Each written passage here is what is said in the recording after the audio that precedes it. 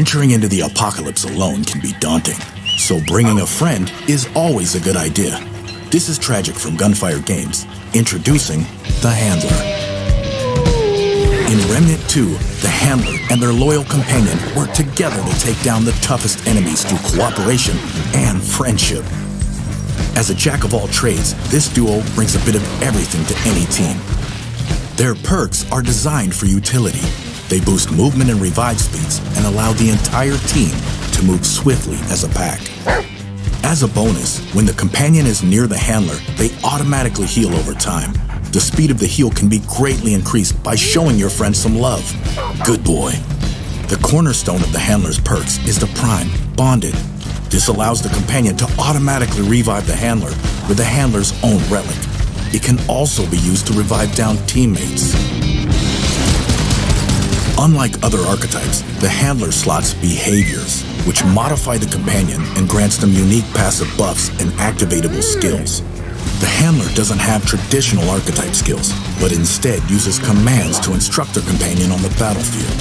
With commands, you can instruct your companion to attack, call them back to your side, and even have them guard an ally.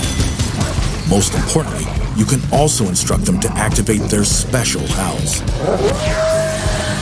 Their first behavior, Guard Dog, passively causes the companion to draw more aggro and take less damage.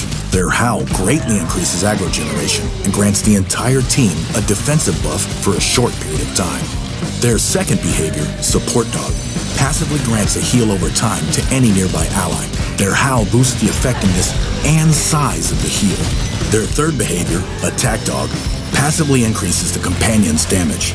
Their howl grants the entire team a damage buff. When it's time to go all out, Attack Dog is the way. Rounding out their kit is the archetype trait, Kinship.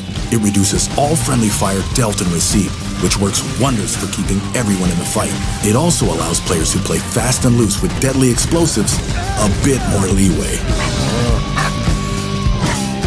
The companion can never truly die. If overwhelmed in combat, they'll lay down to rest until the handler has a chance to encourage them back on their feet.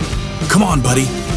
Players who love teamwork and want their very own loyal companion will find themselves right at home with the handler. Solo or co-op, teamwork makes the dream work.